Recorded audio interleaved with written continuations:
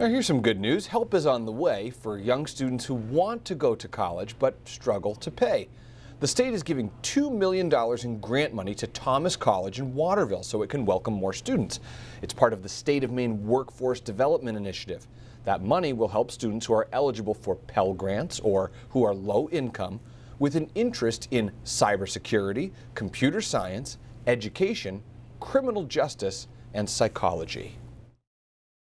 And so whether it's a graduate student who wants to get a certificate of advanced study or a master's degree, or that undergraduate student who says, I want to be a classroom teacher and I want to have an impact on the state of Maine, we're going to look for those students in those majors and provide them the help that they need to get the education that they want and the career that they deserve.